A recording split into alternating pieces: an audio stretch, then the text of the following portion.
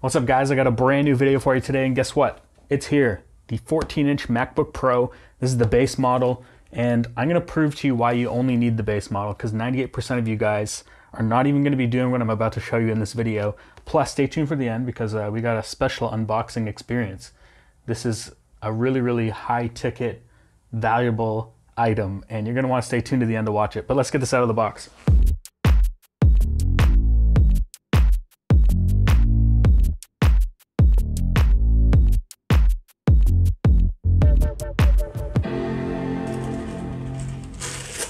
All right, let's jump right in here. We're gonna take a look at the M1 14-inch MacBook Pro base model. 16 gigs of RAM, 512 gig storage.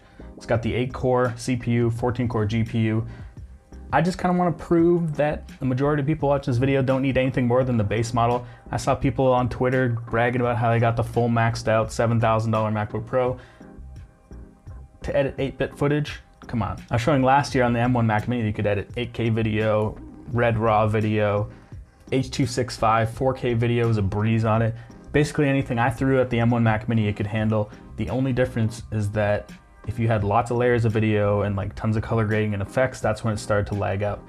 And so I want to see if this thing can handle it. It's got a 14-core GPU, so it's almost double what was in the Mac Mini. I'm gonna stop talking. We're gonna load up a project here.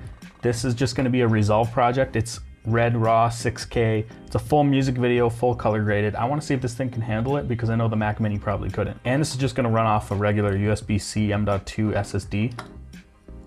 All right, so this is my first time taking a look at this. And so I don't know what type of performance we're going to get out of it. So just to show you the project settings, we're running at 4096 by 2160. So this is 6K, just down res to 4K. And this is fully color graded. If we go to the color wheel here, you can see I've got LUTs and some of my corrections on here. And basically, let's just see if it'll play back. Keep in mind, I'm also screen recording at the same time. I don't know if that's why we have a loss in power, but let's see. I'm gonna open up activity monitor here while it's running. Take a look at the RAM. We're currently using 10 gigs of RAM, 10.7 gigs of RAM, but this is still playing in the background. It hasn't lagged out at me. We're running full 24 frames per second. Some of these video clips are actually shot in 48 frames per second for slow-mo. I also have noise reduction on this as well. So as you can see, we've got some noise reduction and that's also playing back on it. So we've got color grading, 6K RAW, and noise reduction, all playing back on this, which is crazy. You can see we can adjust some of these settings here on the fly. And it's still gonna play back no problem. Here, I guess if we went full screen, oh, I'm seeing one glitch already. So where the notch is up here, you can see the desktop behind it. So I guess Resolve hasn't been updated to fix the notch yet. I didn't actually even notice the notch. Oh, that's kind of weird too. Your cursor goes behind it. See, where'd my mouse go? I thought they said it was gonna go under it. So I switched to DaVinci Resolve at the start of this year because I just like the performance. I love the color grading. Everything about DaVinci Resolve is amazing. And I also got the speed editor. This is the speed editor here. It's just fast, make faster cuts and stuff like that. So that's pretty cool. Wow. Can't believe it's playing back this smooth. That's crazy. Especially when we go full screen. I wonder if I should plug a monitor into it and feed a 4K monitor and see what that does as well. Playing back smooth. Let's see what happens when I go 4K with it. Again, perfectly smooth. So it's staying charged at the top here, which means the monitor is actually still charging the laptop, which means you could charge the laptop off USB or off MagSafe. You got both ways of charging, which is pretty cool, because then you can do the one cable thing where you just have one monitor plugged into the laptop, charging it and feeding the video signal. So when I tested Premiere last year on the M1, it just ran like absolute garbage, and that's because Premiere really wasn't updated to run on it. So I'm really curious to see how far Adobe's come with this stuff. All right, so Premiere's open now. I'm gonna throw some stuff at it. We've got some H.265 4K video here. We've got some Canon R5 8K footage. I've got some Sony ProRes RAW footage as well. So I'm gonna throw some H.265 stuff down in the timeline first and just see how well it plays. Let's take a chunk of this and just drop it down. And this is Sony A7 IV footage shot in 60 frames per second, 4K. And I'm gonna slow this stuff down. Why not? We'll slow it down a bit and just see how it plays back. We're at full quality, no drop frames, but that's pretty easy. Let's stack a couple clips here.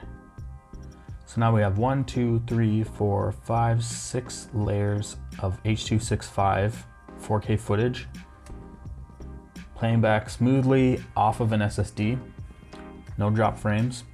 So I have a feeling that Premiere has been optimized a bit, especially if you're working with H.265, and that's 6 layers of footage. So let's try something like some R5 8K footage. I don't know how many people are shooting 8K footage, but let's drop some 8K footage down in the timeline here. So this is a new sequence that's just 8K. So you can see we're playing back at 7680 by 4320. 24 frames per second.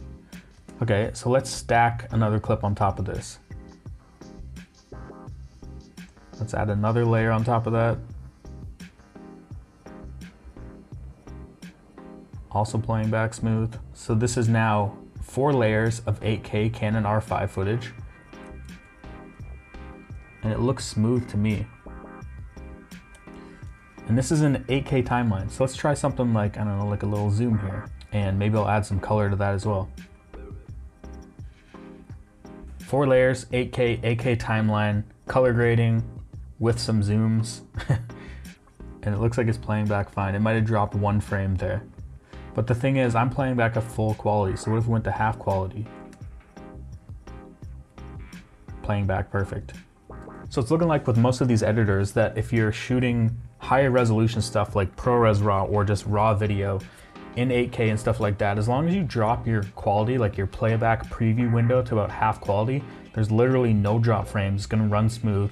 And I'm okay working in that because it's just a tiny little window you're working off anyway. It's not like it's gonna change anything. So I think that like I said, you pretty much only need the base MacBook Pro to do this stuff.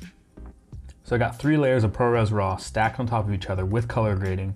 We're at half quality here, and it's looking super smooth, no drop frames. This is amazing. So I've been editing this entire video on the M1 MacBook Pro 14-inch. Just got it hooked up to my keyboard and monitor and everything, and it's been so smooth. I shot everything in H.265, but just like the editing experience has been really good. I just wanted to jump in here and say that. Back to the video. So it's looking like Premiere has massive updates. Do I go back to Premiere? I don't even know if I go back. I left because it was running so bad, and now I'm kind of into Resolve, and I like Resolve. Let's take a look at the SD card reader, and we'll wrap up this video. I've got a really fast Sony UHS-2 card reader, which is what I usually use to offload my footage. I'm gonna take the card out of that camera and start transferring all the footage that we shot today onto this through the SD card reader, and then we'll try it on just an external SD card reader and see if it's any faster. So I'm gonna copy this 150 gig file off the SD card onto the hard drive. 3, 2, 1, go.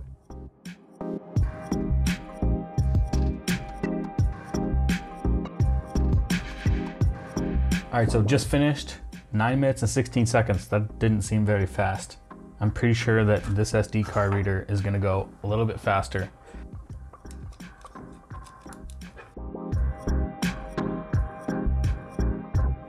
Nine minutes and 51 seconds off the Sony UHS-2 card reader through USB-C. That means the card reader built into the laptop is actually a little bit faster. All right, so what did we learn today?